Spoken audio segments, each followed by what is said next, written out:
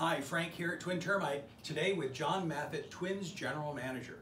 John, clients are calling in, we're doing home inspections, termite inspections. What are they to expect different now that the pandemic started? Well, the inspection process itself is still the same. One of the major differences are booking the inspections. We're going to go over a lot of the safety precautions that the clients need and our staff members need. During the inspection itself, the inspectors will show up in their PPE to be protected.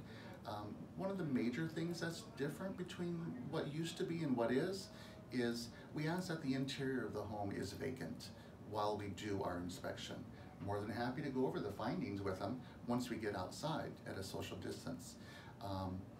Our clients and our staff members are actually adapting very well.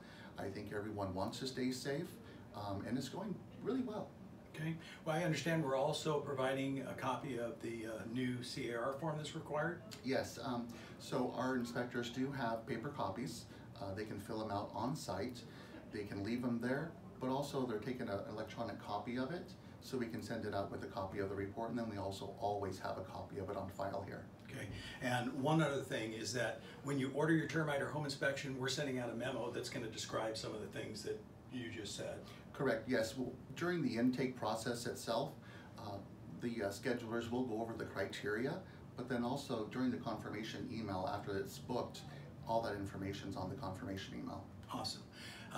Keep in mind, Twin, we're at full staff, yes. Ready to serve you. We'd love to do home and termite inspections for you, so give us a call. Thank you very much, John. Thank you.